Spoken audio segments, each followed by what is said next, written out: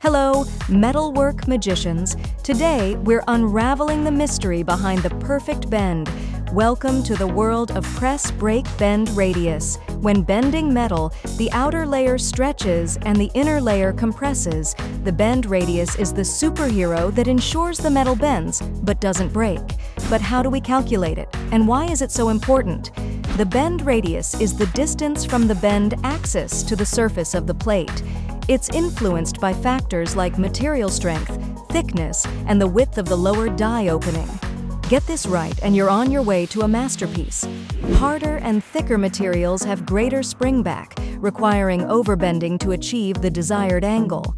In air bending, the inner radius is approximately 16 to 20% of the die opening width for cold-rolled steel and 20% for stainless steel. But wait, there's more? The 8 times rule suggests that the V-shaped die opening should be 8 times the thickness of the material.